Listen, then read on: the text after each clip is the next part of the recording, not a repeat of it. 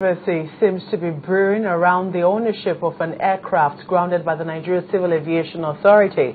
While the Rivers State government insists they own the aircraft, FAAN claims the plane belongs to the Bank of Utah in Salt Lake City, United States, and was brought into the country on charter by Carveton Helicopters.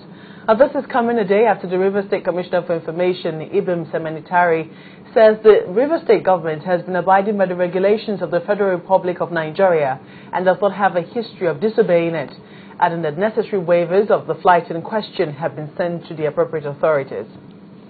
Responsible subnational.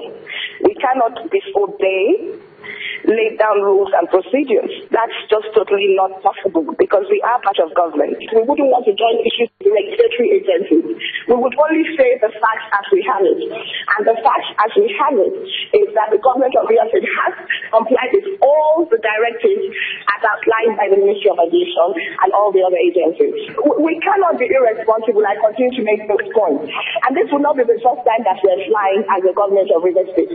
So there is no way we're going to fly without doing the right thing. Filing the manifest is procedural, and any pilot once installed knows that. We would not defy the regulatory authorities. We have no reason to do that. Because remember that we're very much part of government. So there is no reason for us to defy regulatory authorities or to walk in the breach. That is not our style, and we do not do that. Well, staying with that story, spokesman for the Federal Airport Authority, Mr. Yakubu Datti, is insisting that the aviation authorities have no business dealing with the Rivers State government because they are in talks with the owners of the plane, the Bank of Utah, Salt Lake City.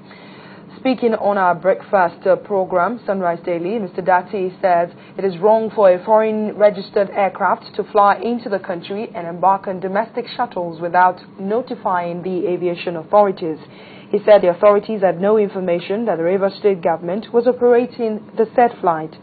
Mr. Datti said from investigations the aircraft had been flown to airports beyond Owerri and Akure, and that they were not captured in the documentation they submitted while coming into the country, even after the expiration of the permit.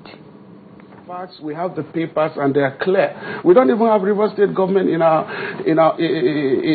documentation. So what we are saying is an aircraft came in as is not registered in Nigeria. It's registered outside. So as far as I'm concerned, it's a visitor, probably a tourist, flying in and flying out. We saw an alien body moving around Port Harcourt, Akure, Owerri, and it's not supposed to be so. And so they respond. We didn't even know who was in the aircraft to start with. So that's when if people start saying, governor of this, I am even amazed because it's not even registered in Rivers State. It doesn't matter who is in the aircraft. Okay. We operate in procedures, we follow procedures, and these are issues that have to do with safety.